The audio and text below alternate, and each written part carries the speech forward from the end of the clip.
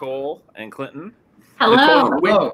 Nicole, you waved as I said Olivia, so I think that's going to confuse people at home. But it's a bit premature. Yeah. The enthusiasm shines through. So anyway, really grateful for those of you joining us, whether you're live right now or whether you're watching it after the fact. For those of you that are live, please, we want you to be a part of the conversation. So comments, questions, anything, type them in on Facebook there. They'll show up for us here where we can see them. We'll be able to pull those into the conversation. So today we have kind of a few topics we're going to touch on. We do want to start off and focus on Beanpole, which is the current film in our virtual cinema. So we're going to talk about that, kind of share what we thought about that. But because it is 420, we thought it would also be fun to talk a little bit about stoner films, maybe some of our favorites, maybe what makes a good stoner film. So if you have thoughts on that, we'll kind of get to that a little bit later on, and then maybe we'll just chat about some other things we've been watching and doing. So sound good? Any other orders of business you guys have? You hit it. Yeah, I think we're good. All right. Us, yeah. So Beanpole, for those of you that have not watched it yet, is a drama out of Russia, directed by Kantemir Bulagov. It's his second film. He's really young. I think his birth date was like 1990 or something like that. So that was I had a little bit of a moment there. But very highly regarded film, came out of Russia last year. We were quite excited to have the opportunity to bring it into our virtual cinema. It's set in immediately kind of post-World War II Russia, and specifically St. Petersburg. And focuses primarily on two female characters, ultimately, who were, I had the impression they were both gunners in the war. Did you guys catch that as well? Not dancers, as I had said last week, for some reason. Yeah. Well, we had discussed "Shall We Dance," which is right, which is the Georgian film. Anyway, no, I knew where you were coming from on that.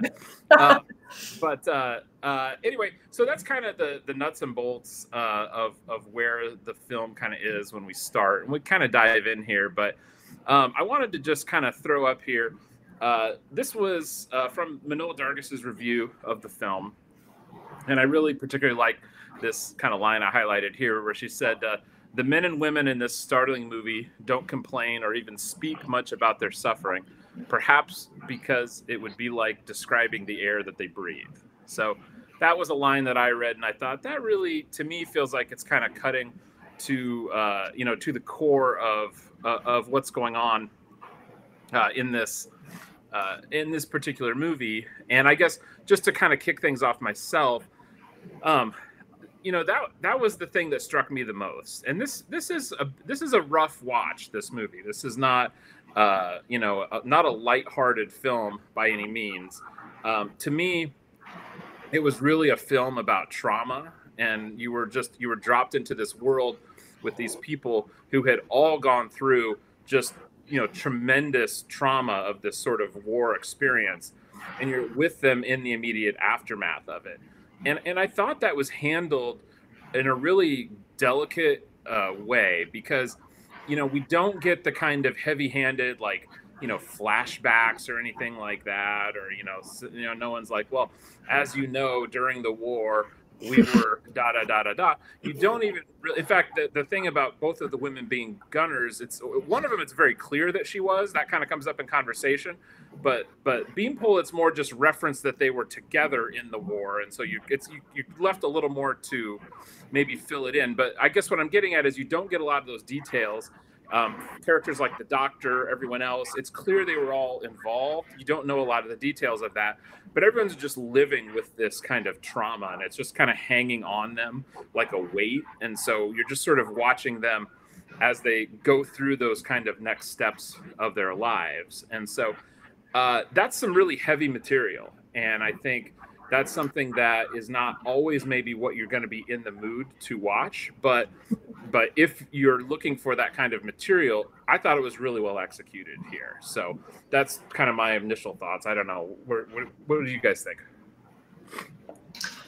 Yeah, I think we agree. It is a tough watch, like you said. It's very dark and depressing, and yet it doesn't, like, it's not manipulative. Like, it doesn't say, you know, we're out to make you cry here, like we're out to be depressing. It just shows the state of things in a very austere way that's free of ornamentation or flash. Like, there's one scene in particular where it kind of where the director kind of, where his style is kind of crystallized, in that what could be cinematic in this film, he does everything he can to make it uncinematic, if it makes sense. And the scene that comes to mind is when Masha, who's Beanpole's friend, tries on a green dress, and then she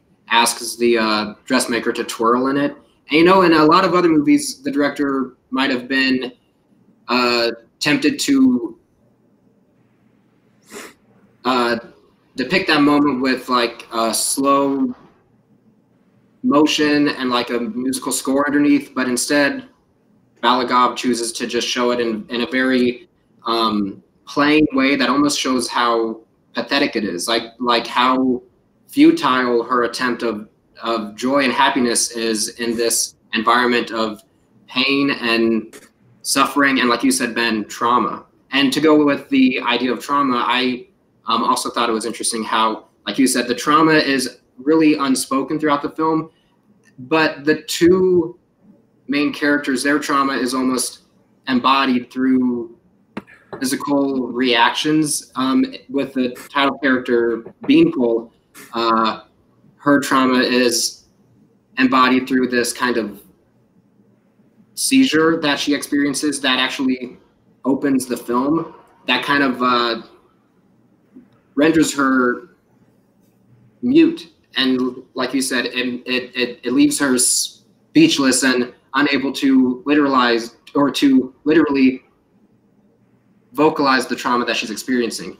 And with Masha, her trauma is embodied through this recurring nosebleed, which is not related, but we thought she looked alarmingly like 11 from Stranger Things, and we thought, On a side note, is this a Russian 11? What's going on? But anyway, that's my spiel. But yeah. If I could add on to that, just very briefly. Very briefly. Sorry for the ramble. It was a thrilling scene in the green dress that I really realized like how great this film was, because even in a moment when there should be a lot of life there, or when she's trying to be happy and lighthearted and put these tragic things behind her, it's still tragic, and it just doesn't allow you to feel that happiness or even a moment of, you know, respite in this time.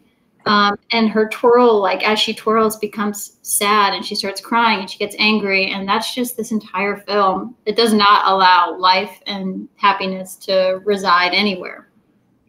Yeah. What do you think about that? Like, there was not, you thought maybe there would have been lighthearted moments, but just an ounce of levity, but really there's not. No, I think the pacing of the film also really feels like it's just beating you down so hard. Like there's every moment is just like, oh, okay, it keeps going this way. It's just everything just gets worse.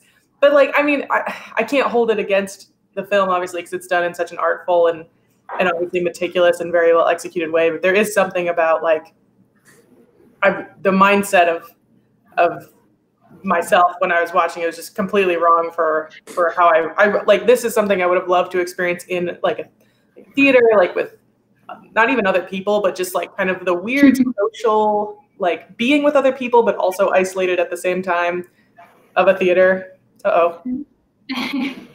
Anyway, whatever. I'll continue. But dark film, we know.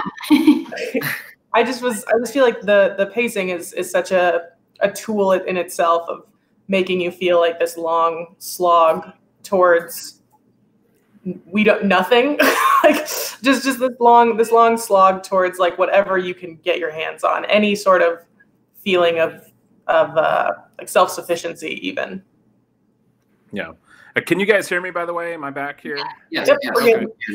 Yeah, I cut away there for a second, but I see our our counter looks like it's still recording, so I'm going to assume that this is working and people will ultimately be able to see this. So, no, and Olivia, and you mentioned just the kind of relentlessness of the film. And I have to admit, a question I had as I was going through it was, you know, is this just kind of like sadness porn? You know, because I've seen films like that, and I've seen films that really just drop a brick on you, and it's just that kind of one note over and over. And so, I mean, I have to admit that did enter my mind as I was watching this, but ultimately I didn't feel that was the case with this film, and maybe you guys did, but you know, I felt like there were some small levels there, and there were these kind of brief moments of you know, if not happiness, you kind of saw that the characters were working towards something, you know. And so the green dress scene is a great kind of microcosm, you know, of everything. But I thought even in some of Masha's scenes with the kind of young man that she kind of has a relationship with, he's Pasha, he's so naive and so obviously, you know, he hasn't had this kind of wartime experience that she's had. I thought there were a lot of nice moments between them where she almost let her guard down a little bit, or you could at least see her sort of understand that, like, oh yeah, this is what it would be like to be sort of, you know, innocent and carefree. And she could sort of maybe let herself play that role for a little bit. You know, that wasn't ultimately going to be her, but at the end of the day, I felt like there were enough of those like levels there, and it was enough about these people are genuinely trying to survive through this trauma that I didn't feel like it was just, you know, one of these like, peeling onions in front of me trying to get me to cry films all the way through. Right. I definitely feel like there is a really fine line between, like, especially something like this where it's trying to depict a sort of reality that was for many people, and like tragedy porn, whereas like for me, tragedy porn is like the second season of like The Handmaid's Tale, where I like watched the first season and then I started watching the second season and like something clicked in my brain that I was like, I don't have to watch this. Like, there's nothing forcing me to put myself through like how uncomfortable this makes me feel. And I do think that Beanpole really toes that line with those like small scenes of levity, and also just like it fleshes out the characters in such a way where even though they spend most of their time in the film suffering, they feel so much like real people that I'm acutely aware that they weren't always suffering. Right. Yeah. One other thing that just jumped out to me as the film went on, you know, obviously there's this question in the film about becoming pregnant, and that's what a lot of the plot ends up kind of hinging on is you know, Masha wants Beanpole to become pregnant with a child for her to raise, and as she would refer to this, she'd often say something like, you know, I want to feel life inside me, or, you know, that I don't know if you guys noticed that phrase was used several times, and the first few times I kind of thought, well, I wonder if that's just kind of a quirk of translation, and if, you know, that's like an artful expression in Russian for, you know, being pregnant, and that's just kind of how it's coming through. But it was used repeatedly, and especially kind of highlighted in the very final scene of the film. And to me, that kind of made it clear that, no, this is a very intentional choice for what they're referring to here, because so much of this idea of, you know, these women didn't really feel alive themselves anymore because of the kind of trauma that they'd gone through. So there's this idea that, well, if we become pregnant, if we have this child, that will be life, and then we will kind of, you know, feel that life ourselves. And so I found that kind of interesting thematically, just as it played out through the film. We were also, you know, hooked on those themes, both when she said that. To me, it didn't stand out as much as like, oh, maybe this is a mishap in translation, because right from the beginning, I could tell that Masha's character, like, she didn't even properly grieve her son because it would have been too hard. And so she just, let's go dancing. Like, who does that? That's insane. And so it's what she needed to do, because what else are you going to do? I mean, so much life had been lost at that moment. So I could tell from the beginning that her character was different. And so when she said, I want life inside of me, and then when you connect that to the ending, when she said, there's no life inside of me, I'm meaningless, when Beanpole said that, I mean, I guess that really is the only thing. They were shells of people at the end of that experience. And that would be the only thing that could give them meaning again. But Clinton had a good point too about pairing that final conversation with the man who she euthanized. If you want to talk more about that. Yeah, I forgot I made that point, but if you remember, there's a scene in the movie that's one of the more painful scenes in a movie filled with pain, but it's the one where Beanpole, who's a nurse at this soldier hospital, she's instructed to basically euthanize a man who was paralyzed because of his wounds in the war.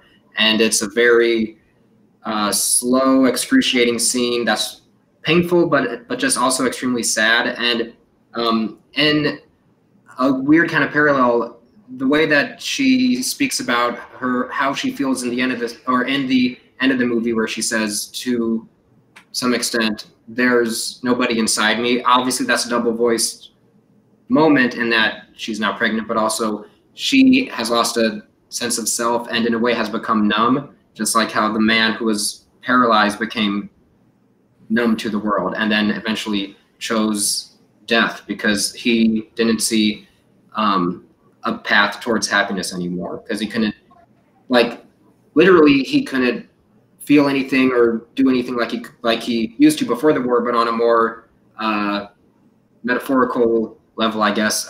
He just became numb, or she became numb to everything around her. Yeah.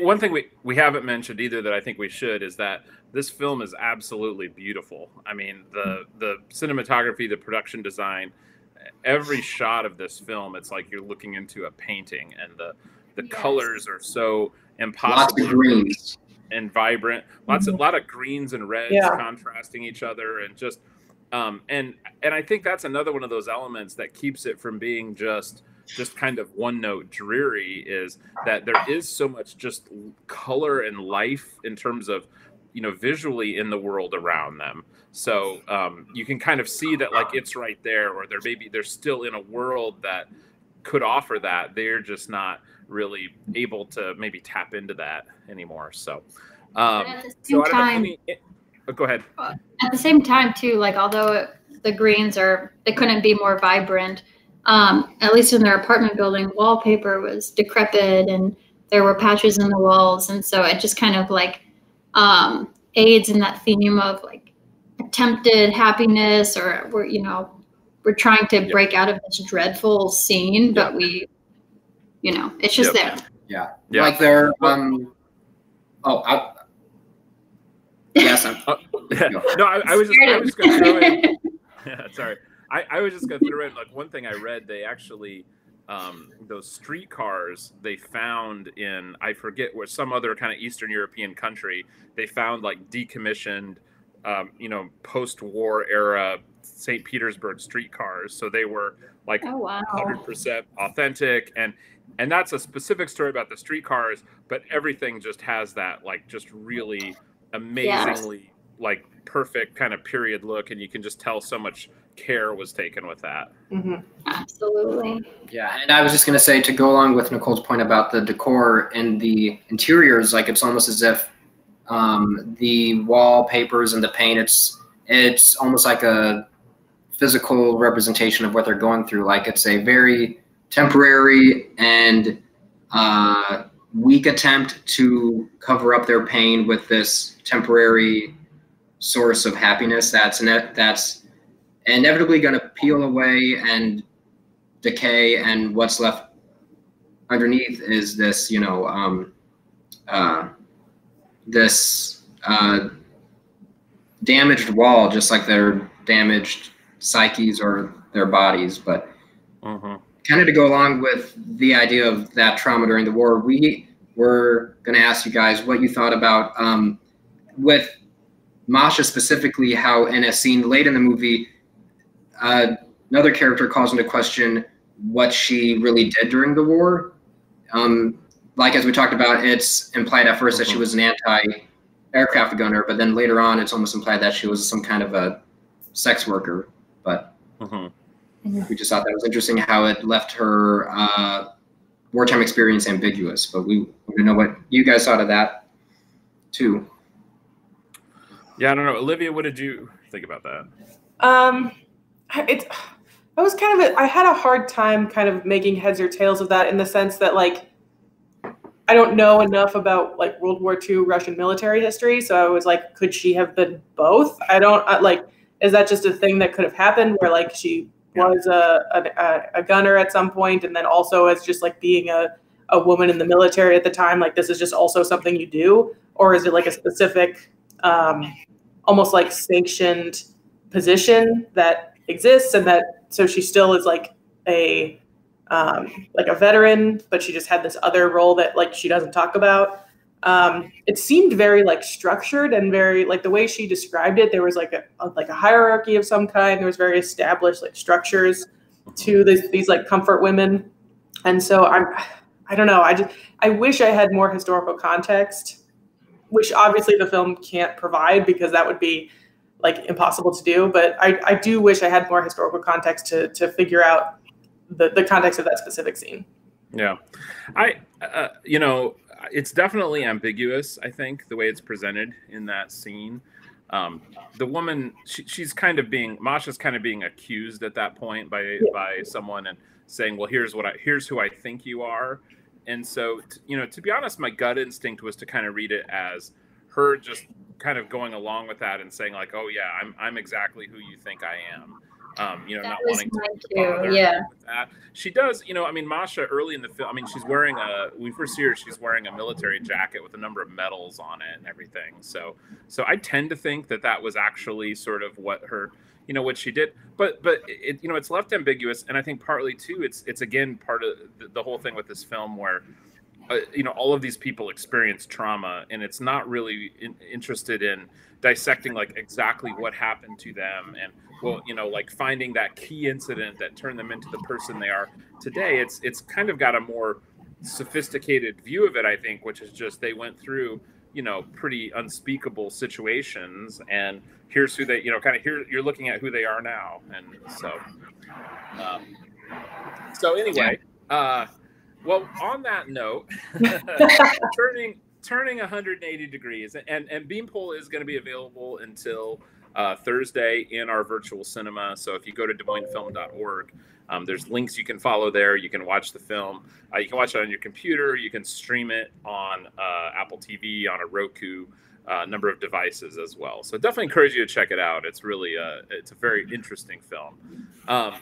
But today being April the 20th or 420, I thought it would be fun for us to talk a little bit about stoner films, specifically as a genre, and maybe any particular stoner films that are near and dear to any of us. So what do you guys say? Is this a genre that you are a fan of? And if so, what is it that draws you to this genre? I was like very afraid of drugs as like a high schooler, and also kind of still into adulthood. Yes. I'm a very lame adult. And so I did not watch that many like quote unquote stoner films as a youth or even now, but I did research because I was like, what is a stoner film even? I'm not even 100% sure. I did some research.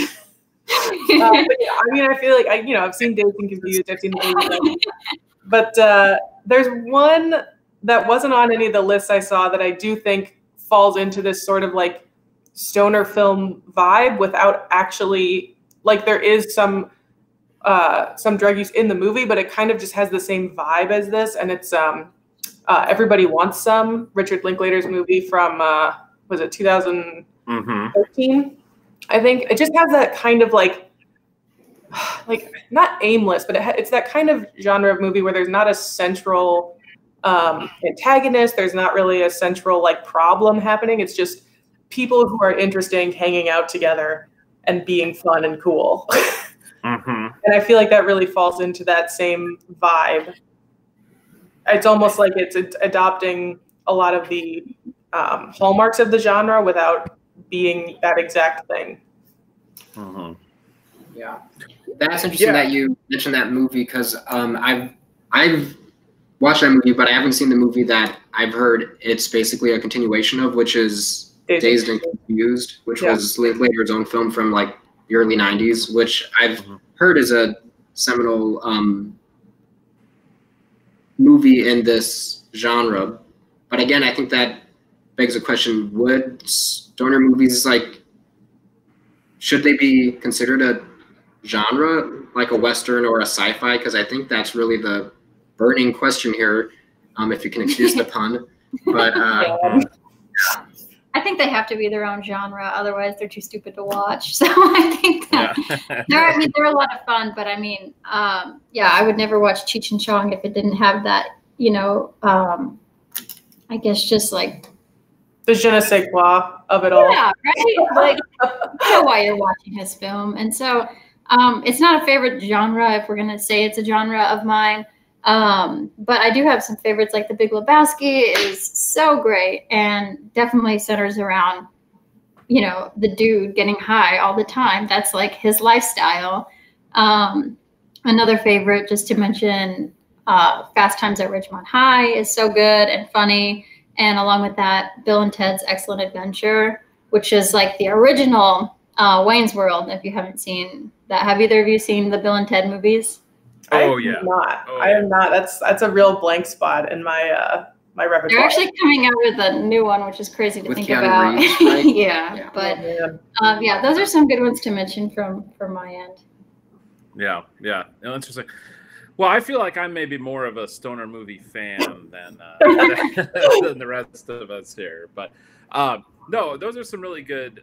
Those are some really good titles, I think, and I think that Lebowski is definitely a film that jumps out to me that I think about, and truth be told, and I know this is kind of a basic opinion, but if I had to pick an absolute favorite film, I really honestly might pick The Big Lebowski. I mean, it is just it's probably the movie that I have watched more times than any other film ever. You know, I remember when it came out, and I was a big Coen Brothers fan at the time, and it disappeared almost immediately in theaters. I didn't see it in theaters. It had a real short shelf life.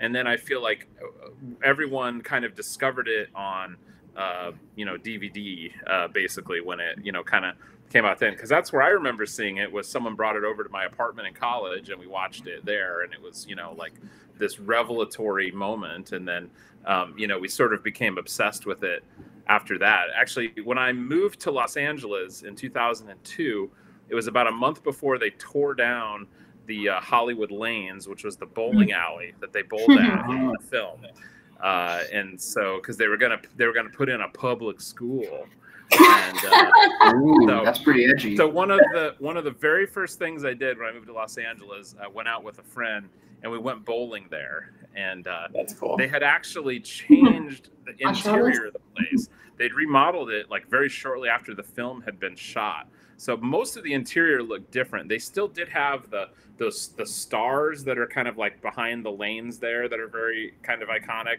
Those were still up there, but a lot of the other stuff looked very different. So, but it was still kind of cool to check it out. Nice. So it's not there anymore. They tore it all down, or what's that? Oh yeah, they tore it all down. And it's funny because then it wasn't too long after that Lebowski Fest started and that kind of thing, and it really became its own sort of cottage industry. And so if even 5 years later, I think there would have been kind of a call to to preserve it, but it didn't happen.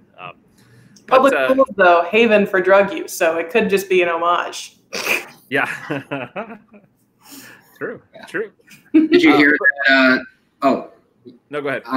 I was just gonna say, did you hear that John Turturro apparently directed a indirect sequel to the movie called The Jesus Rolls? I don't think it ever got a theatrical release, but well, it was actually supposed to be coming out this spring, finally. It was delayed like many times, and then I think ultimately that was even sort of hung up by the whole COVID-19 thing. So I'm not sure if it's available anywhere now, but I think it's been done for like 5 years, and so usually when a movie takes that long to come out, it's because it's really good. And, yeah, so, your opinion. Right.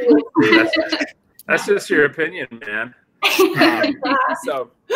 But Lebowski for me, the other thing that's great about it to me as sort of a stoner film is it's not just about getting stoned, and there's sort of this other genre of stoner films like your Pineapple Express and these kind of films, which are, and I enjoy some of those and they're kind of funny, but they just feel a little on the nose for me, and so they're not quite as fun.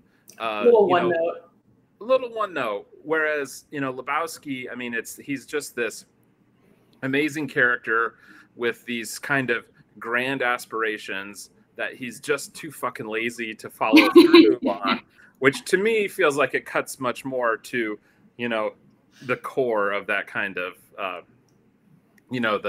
the stoner culture, if you will. But the one movie I was going to mention, though, it's a little more in that kind of obvious, stoner movie kind of genre, but I absolutely love is Harold and Kumar Go to White Castle.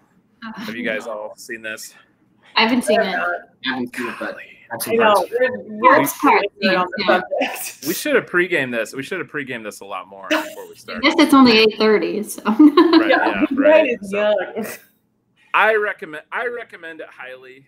Just again, I love the simplicity of it. It's two guys, they get stoned and they want some White Castle, and then that launches them on this adventure. And coming from screenwriting myself, just the beauty and the economy of that, I really love.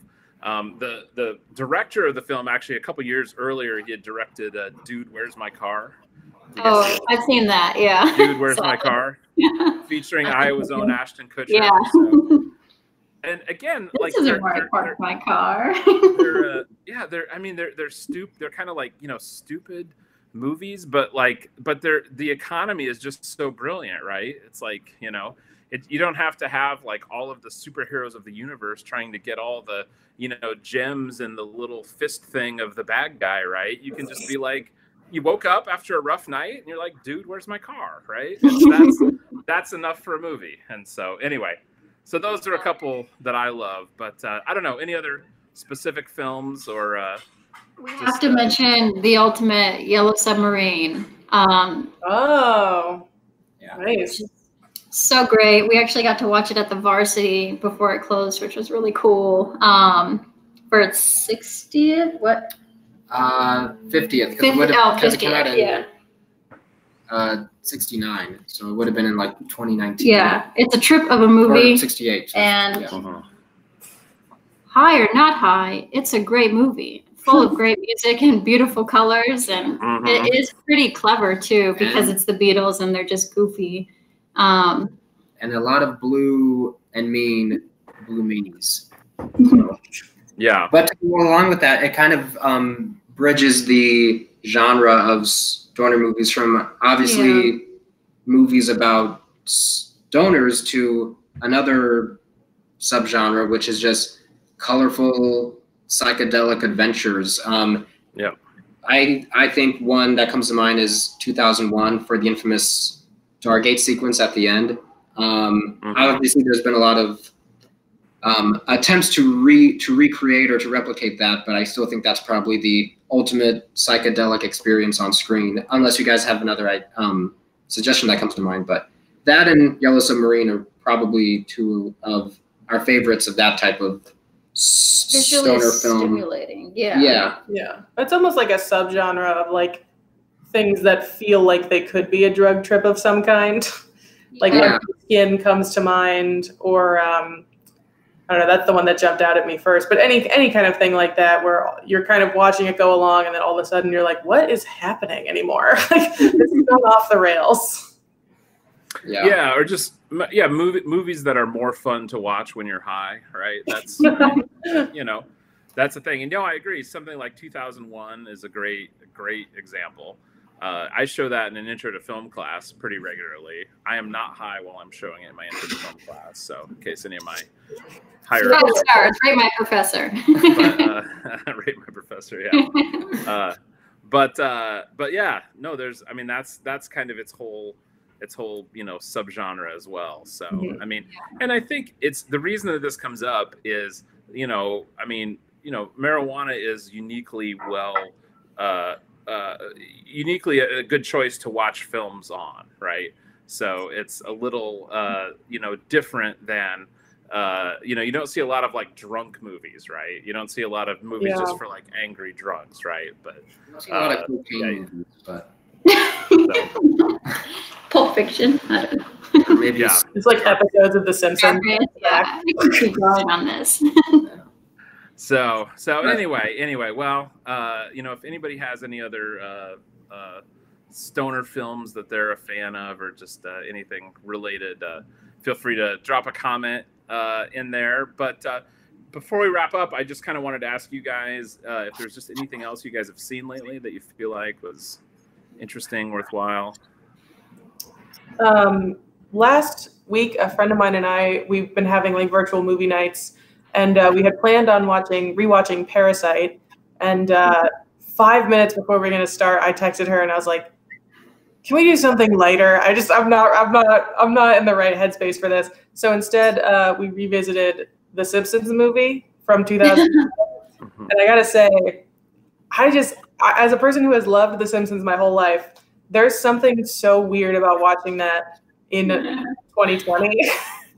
And it does not feel the same. Like the 2007 of it all is real palpable.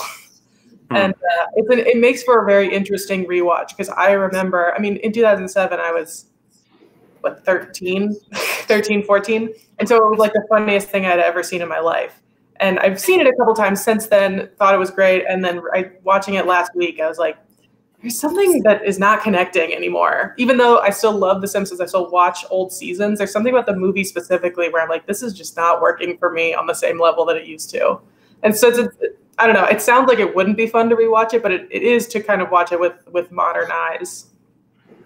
Especially because it seems to me like the movie is almost the last good episode of The Simpsons.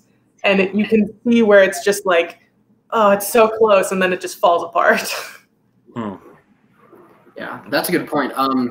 And that kind of raises a unique question for me that's not really related to anything else that we're talking about, but the fact that 2007 has a feel, I feel like it is like just on the cusp of the Obama years where we're like starting to figure it out, and it's like not quite there yet.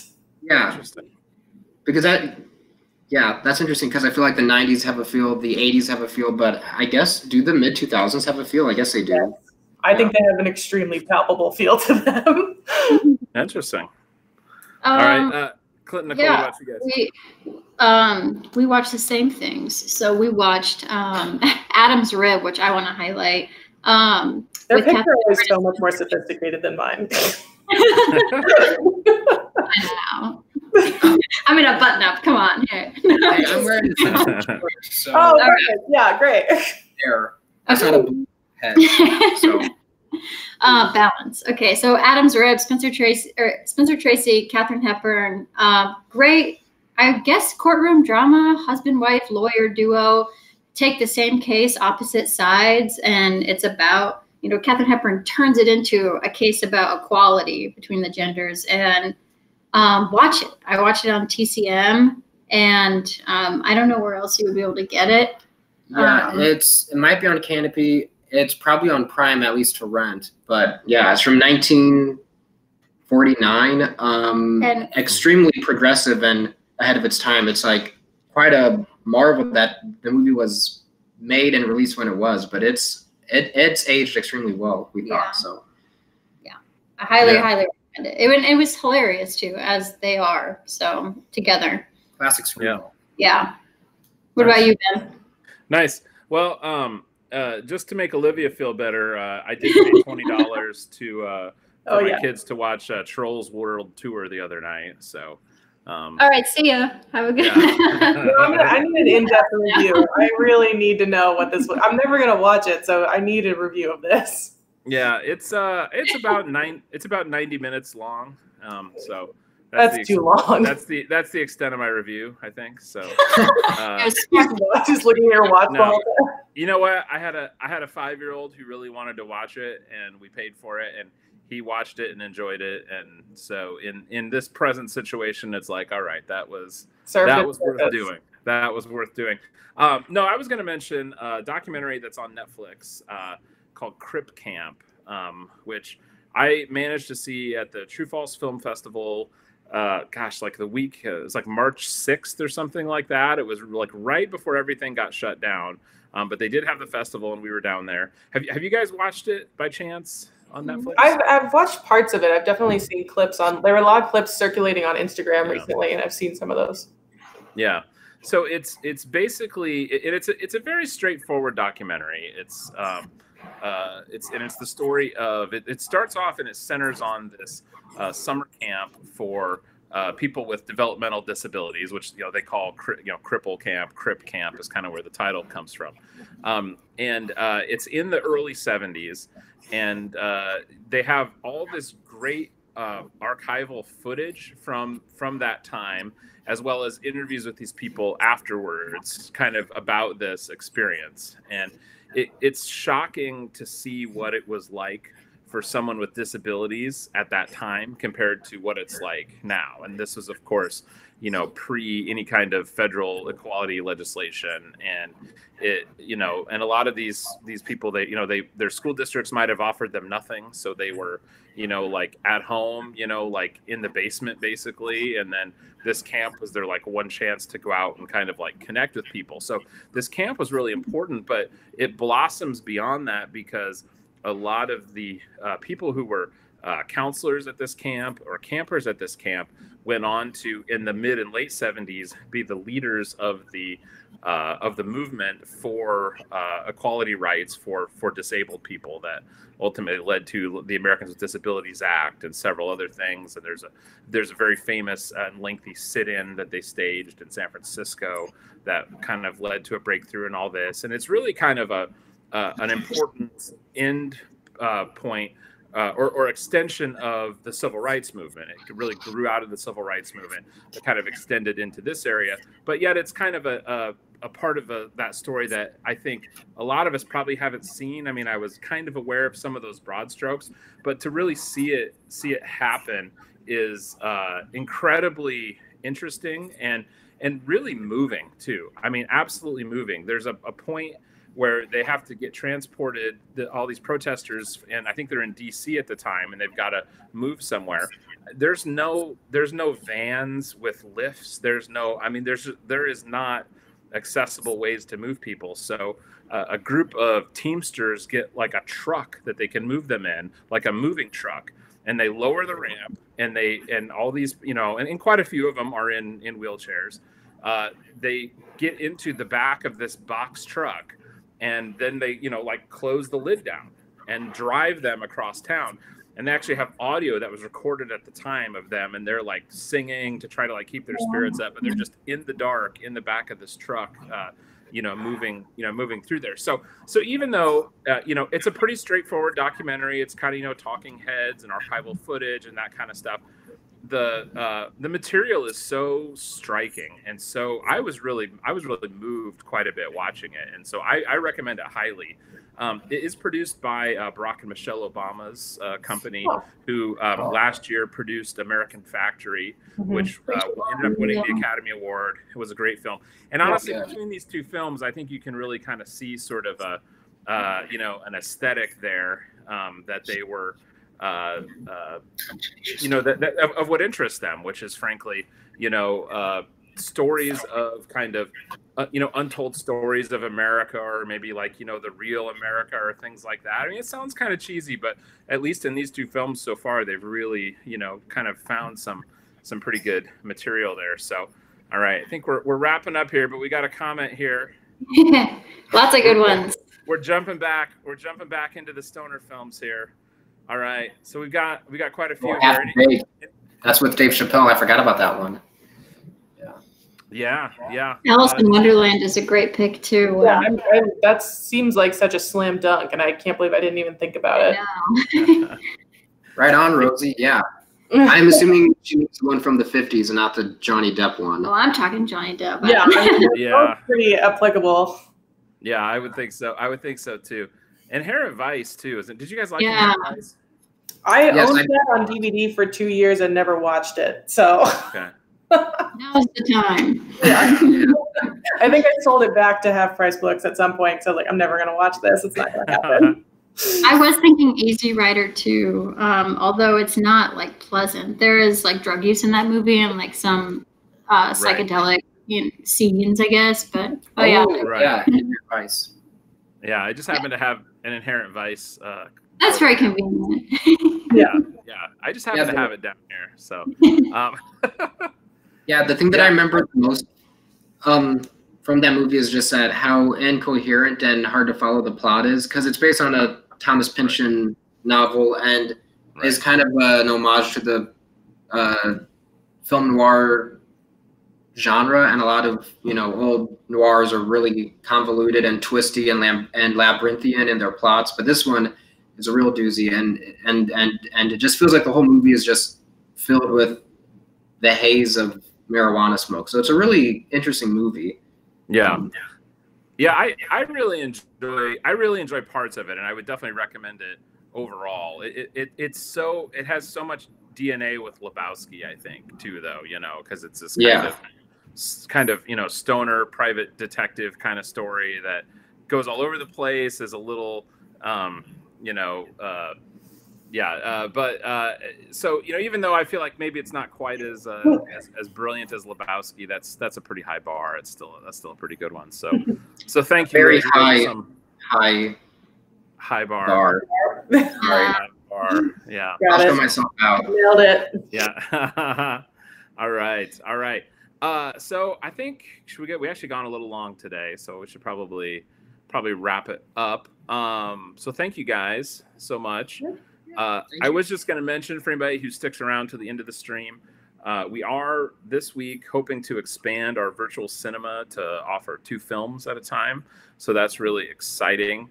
And one of those films we can officially announce right now, and that is Corpus Christi, which I know a lot of people have been looking forward to. So I will just kind of play us out here with the trailer to Corpus Christi. So thank you guys.